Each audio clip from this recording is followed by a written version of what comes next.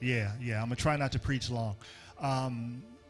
Luke chapter 19, starting at verse 1 from the Message translation today. And I encourage you to find it in your Bibles, even though it's going to be on the monitors. I don't want us heavily relying on the monitors, because the monitors may go out one day, and then what am I going to do? Amen. So I encourage you to bring your Bibles to church, whether electronically or physically. When you found it, shout, "I got it." It reads, verse 1, "Then Jesus entered and walked through Jericho. There was a man there, his name was Zacchaeus, the head taxman and quite rich. He wanted desperately to see Jesus, but the crowd was in his way. He was a short man and couldn't see over the crowd. So he ran on ahead and climbed up in a sycamore tree so he could see Jesus when he came by. When Jesus got to the tree, he looked up and said, 'Zacchaeus, hurry down. Today is my day to be a guest in your home.' Zacchaeus scrambled out of the tree, hardly believing his good luck, delighted to take Jesus home with him. Everyone who saw the incident was indignant and grumped. 'What business does he have getting cozy with this crook?' Zacchaeus just stood there a little stunned. He stammered apologetically, 'Master, I give away half of my income to the poor. And if I'm caught cheating, I pay 4 times the damages.' Then Jesus said, Today is salvation day in this home. Here he is, Zacchaeus, son of Abraham. For the Son of Man came to find and restore the lost." Amen. Is that a good text? You may be seated in the presence of the Lord. For the time that is ours, I'm going to kind of hang my hat on, I think it's around verse 3, where it said he wanted desperately to see Jesus. And I want to entitle this, "Desperate for Grace." Desperate for grace. Let us pray. God, we thank you and praise you for the presence of your Holy Spirit in this place. It's an unusual presence that we feel today, but we know it's nothing but you. And so God, as I stand, I've studied, I've prepared, but I know you have something in store for us. And so God, just help me yield to you as I go through the text and lift up your name. Stand in me, Lord, as I stand. Speak through me as I speak. Open the ears and hearts of us, your hearers, that we may hear from you. In Jesus' name, amen. Desperate for grace. Desperate times breed desperate measures. It's a proverbial statement that I've heard several times. It's attributed to Hippocrates and Shakespeare. And being one who's interested in context and meaning, I haven't really been able to find specifically what the context of this quote was originated in. And so even though I haven't found that, it doesn't prevent me from highlighting this interesting statement to us. Desperate times breed desperate measures. It speaks to me that justifying actions that might be considered extreme or outside of the norm when other options seem inadequate in the face of crisis or urgent need. It reflects that under certain circumstances, people may be compelled to take action they wouldn't consider in less challenging situations. Amen. So let me get right to the point as we are indulging in what Luke is telling us. And if I can just get right to the point, we are living in desperate times, living in challenging times, domestically and internationally. If you don't have eyes to see, you either aren't looking or you don't want to see. These are despairing and distressed times in 2024. 2023 has been one of the most conflictive years in the world since the end of World War II.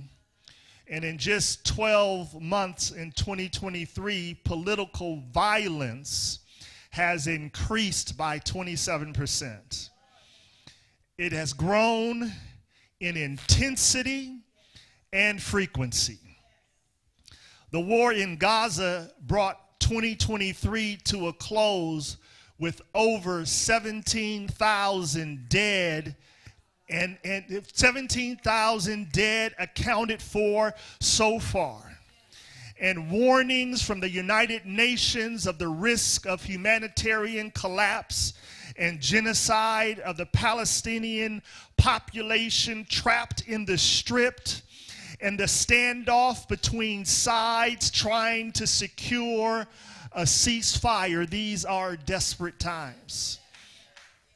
In 2024, several education issues will carry over from 2023, including school choices, debates, and parental rights arguments around book banning and preferred names and pronouns, as well as increased potential lawsuits around the topics. For school administrators, workforce shortages remain a key potential for lawsuits and concern. Legislatures are not only worried about having enough adults working in schools, but figuring out ways to get kids to come back at a time when chronic absenteeism has become a serious problem. We are living in desperate times. The drug fentanyl.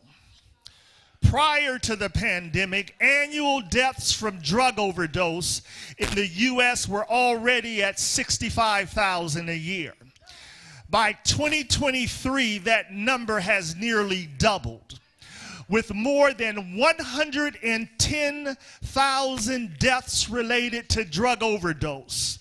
And roughly 70% of those deaths are due to fentanyl.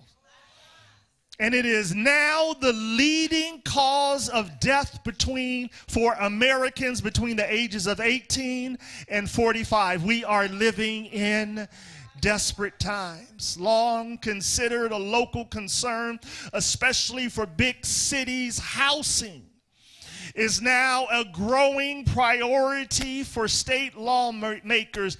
There is not enough affordable housing for lowest income rentals. We are living in some desperate times. The COVID-19 pandemic helped peel back the layers regarding the mental health crisis that has been building up for years, and mental health is an urgent priority. I'm concerned with the mental health of not only myself, but my family as well as the church. We are living in desperate times. Desperate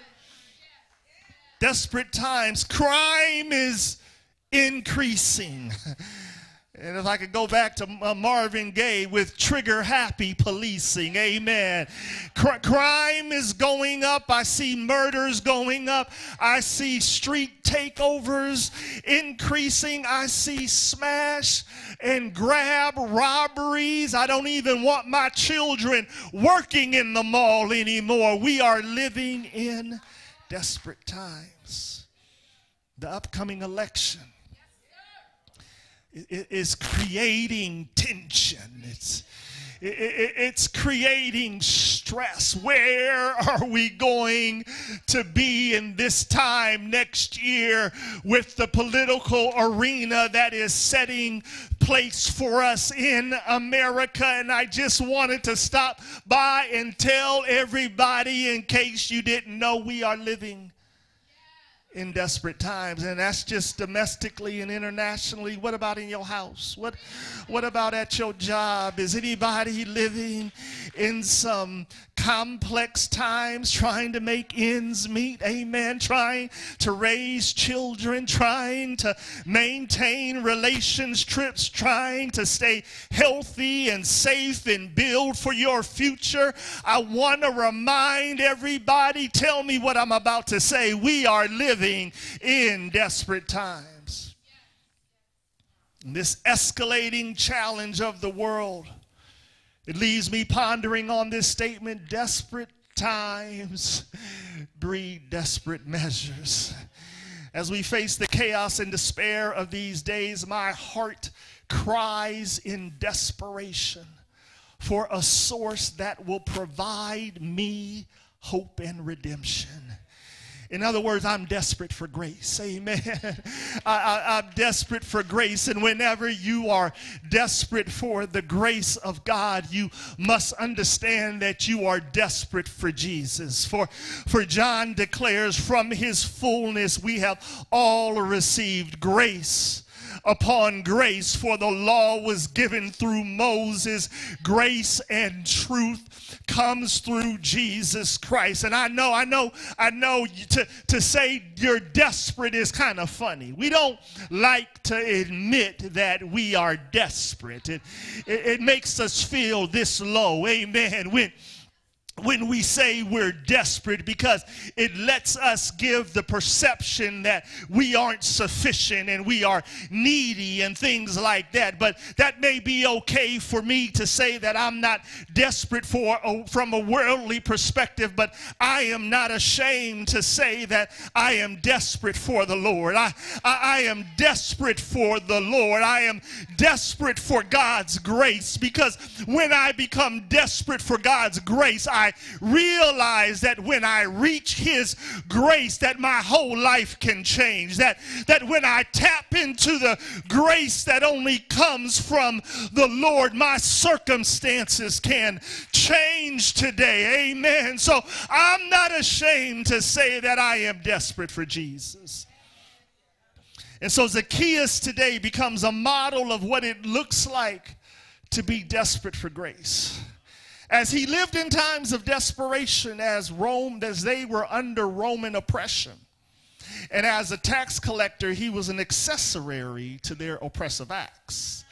That means he was in bed with them. He was benefiting from all of the oppression from the Roman government. And he was benefiting and making out okay. He was rich. He had a lot of power. He had a lot of clout. But he was not welcome into the religious community because of how people perceived him. And then one day he heard that Jesus was coming by. Amen. And he teaches you and me what we need to do if we are in trying to be connected to God with the desperation that only comes from our heart. So if you look in the text, it says that he desperately wanted to see Jesus, but there was some things that was preventing him from seeing Jesus. And what I learned in the text is that if you are desperate for Jesus, you got to leave the crowds behind. Amen. The text says that he was desperate to see Jesus, but couldn't see Jesus because of the crowd. Y'all know about crowds, right? There's different types of crowds. There's family crowds. Y'all know family crowds, the crowds of our family that we hang around with because we love them so much. The crowds of our brothers and our sisters and our children and our parents and our cousins, and we love them so much that we overlook some things that are going on when we are engaging with them. And because of those crowds, we can't see Jesus. Amen. Y'all know them family crowds. Now, y'all know you came with your family, so just say amen to yourself. Say amen in your heart so that you don't get in any trouble, Greg, on the way home. But you know them family crowds.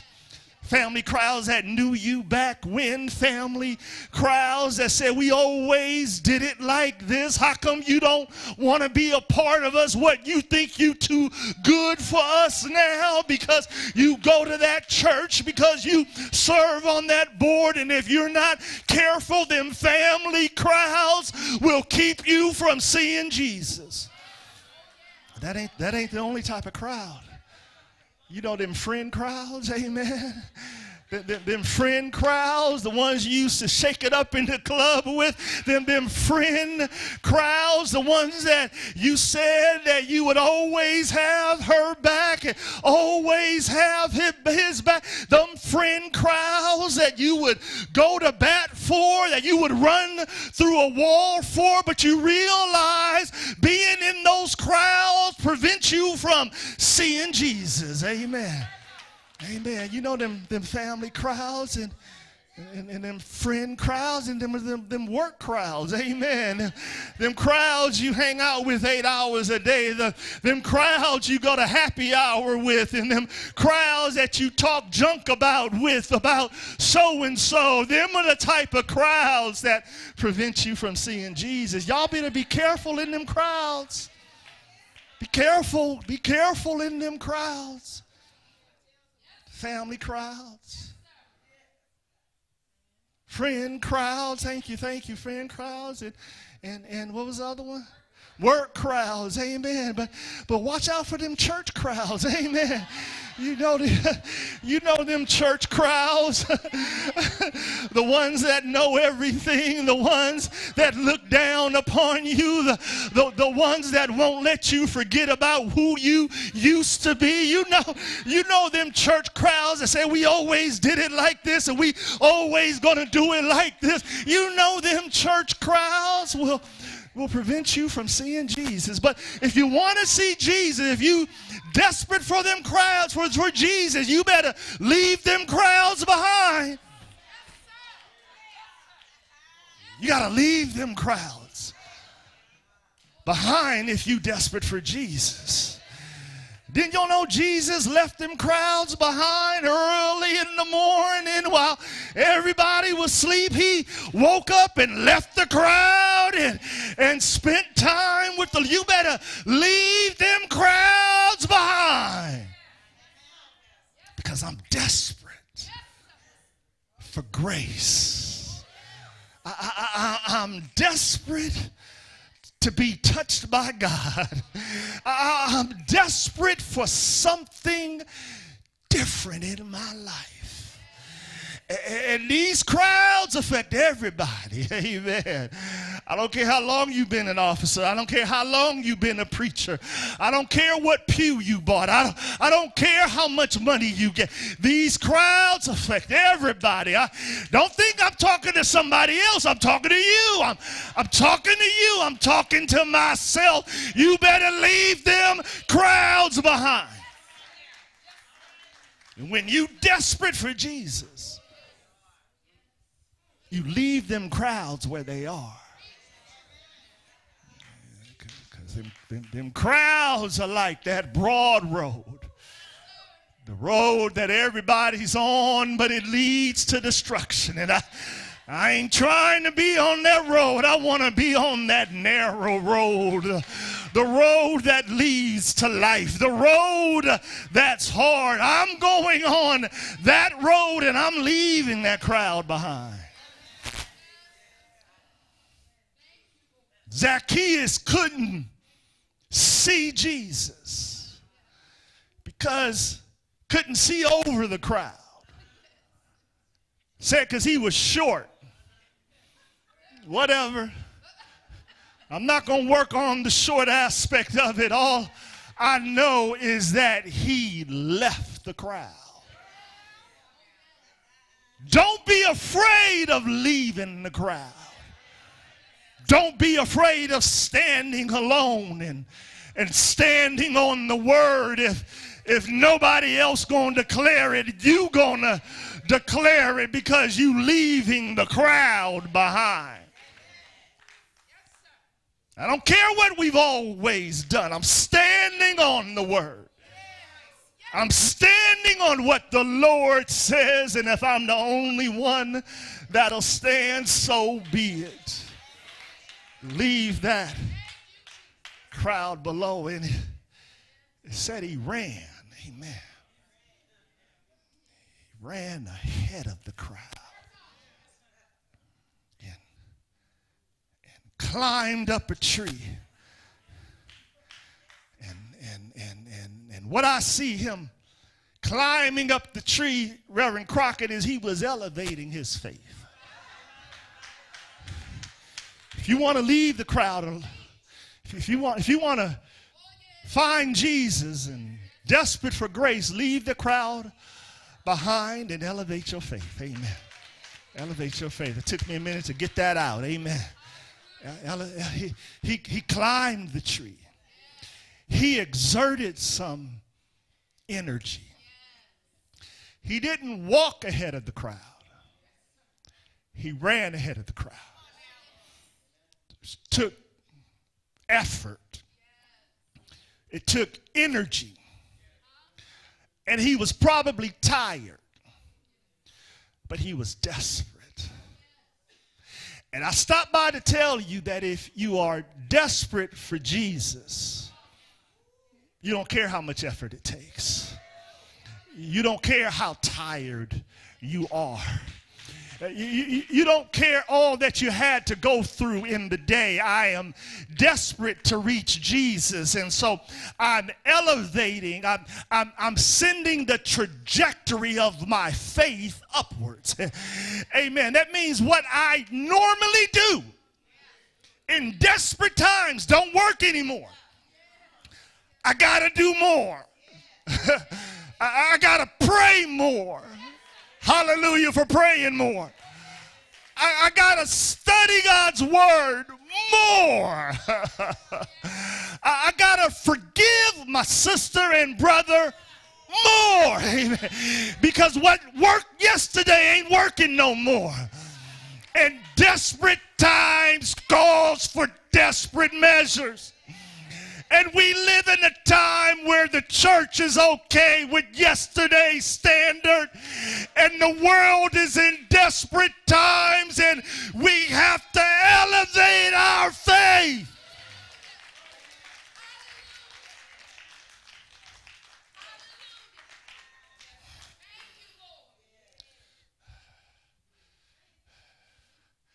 I don't care what they think of you. And if I don't care, why do you care?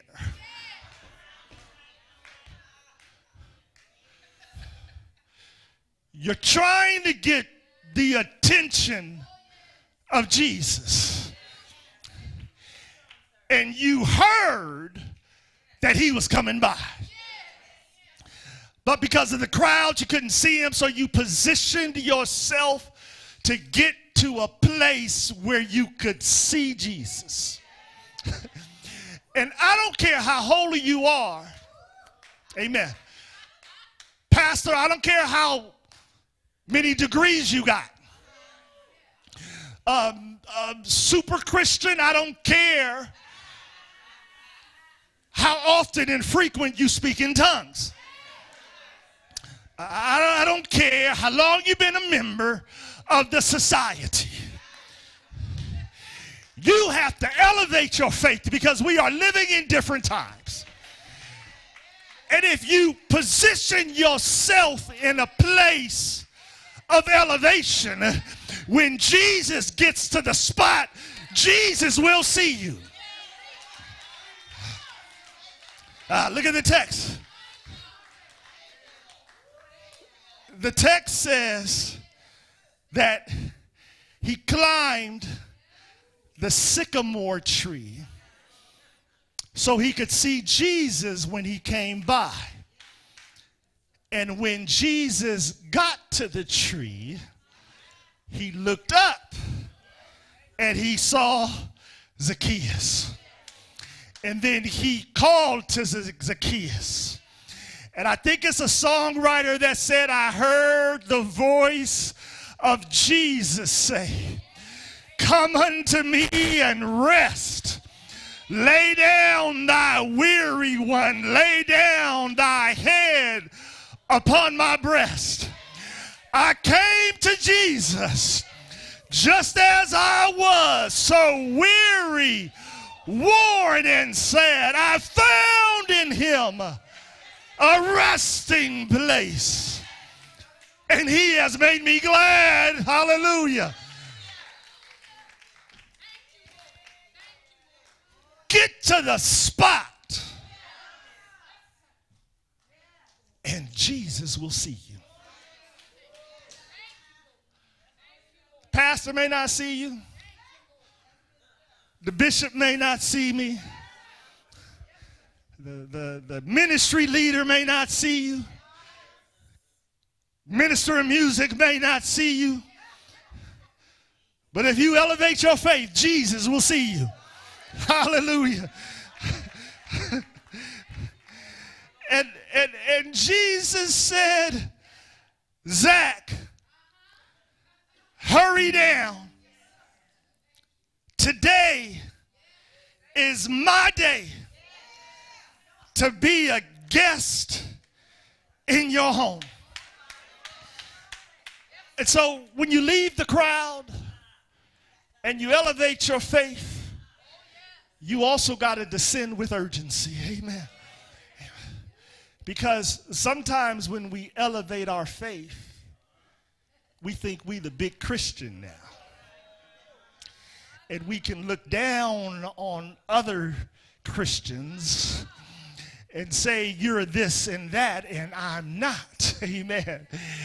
But Jesus said, hey, Zach, with your big self, come on down and descend with urgency. And so now it takes humility, amen, to leave from the high place and come back down to the low place, amen.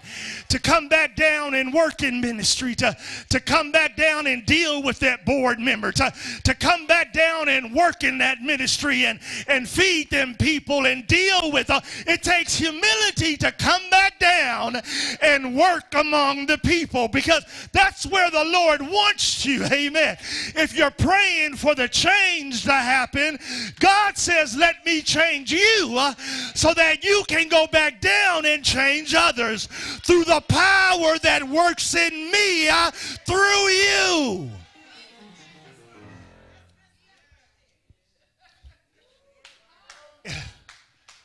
And he had to do it quick because Jesus wasn't going to be there that long. He went through Jericho on his way to Jerusalem to give up his life for humanity. So when you hear the voice of Jesus, don't take your time responding to the voice. Don't say, let me get myself together before you respond to the voice. Don't say, I wasn't ready to do it this week. I said I was going to do it next week when my cousin come with me. We was going to do it. When you hear the voice of Jesus, respond immediately.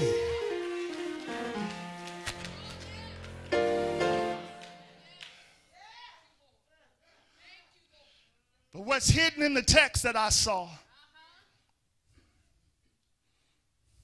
is that it wasn't just the response, it was the change. Because when you elevate your faith, God shows you things. God shows you things about you that brings humility to you and then brings a change. Brings a change. Look in the text. The text says, everybody else is saying, man, how can you hang out with that crook? After all that crook has done, how are you going to take care of him and forget about everybody else? And Zacchaeus said, look what I did. Everybody I cheated, I gave them back their money.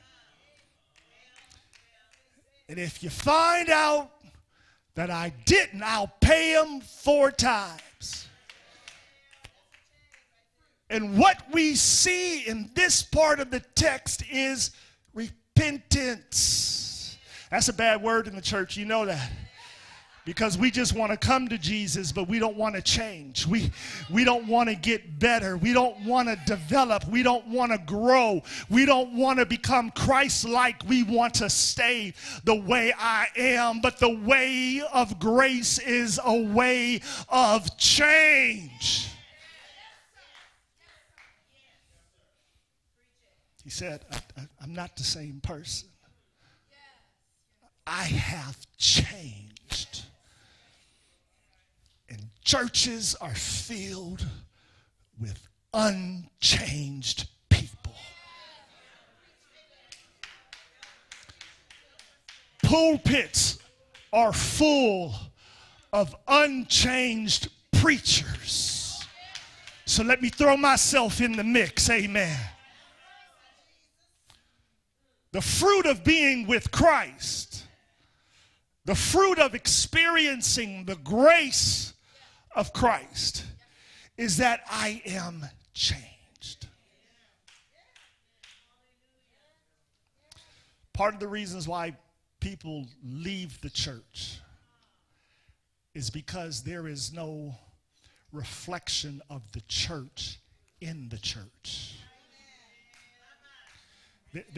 There's no reflection of the graces of love and mercy and kindness and gentleness in the church, because we have left off the last part of Zacchaeus' story where he repented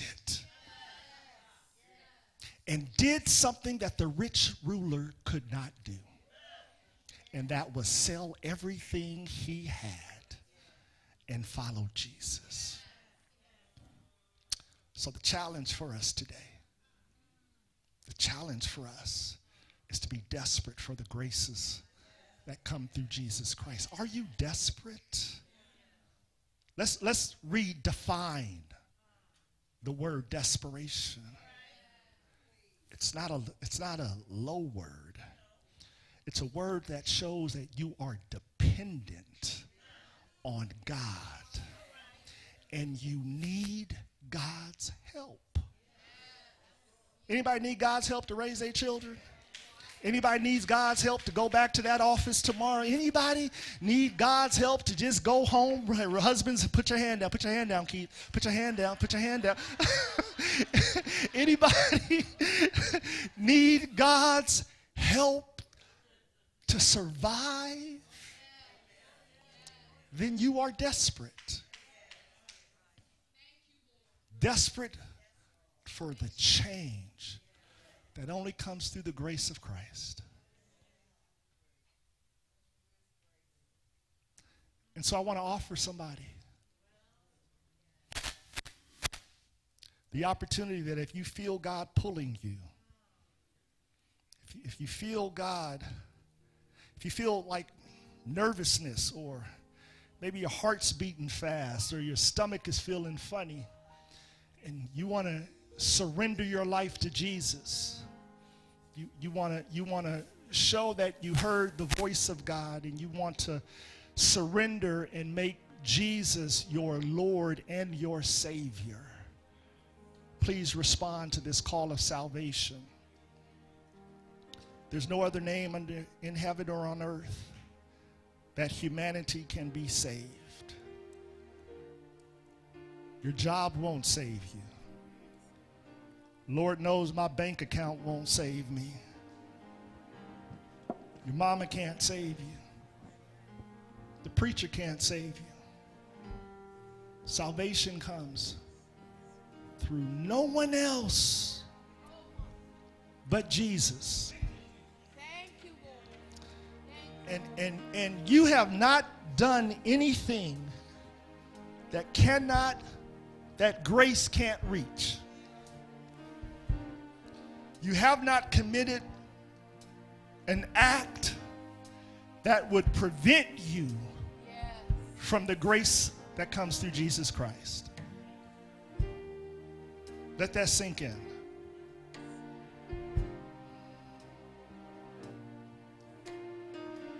We've done some horrible things. Amen, somebody? Am I the only one? Okay. Wanted to make sure I was at the right church. Amen. But grace found me. And let me tell you, if grace found me, grace can find anybody.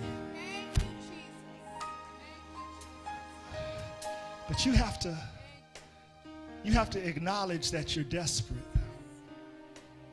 You're desperate to be saved. You're desperate to change. You're desperate for something different than what you had before. Because desperate times breed desperate measures. So if you're here today and you want to give your life to Jesus, come forward. Come forward. Please come forward. Is there one? This is the air I breathe. Is there one? This is the air I breathe. While we're here, we'll open the doors of the church. If Your you're not a member of Ward, we'd love for you to be a member. Is there one? living in me.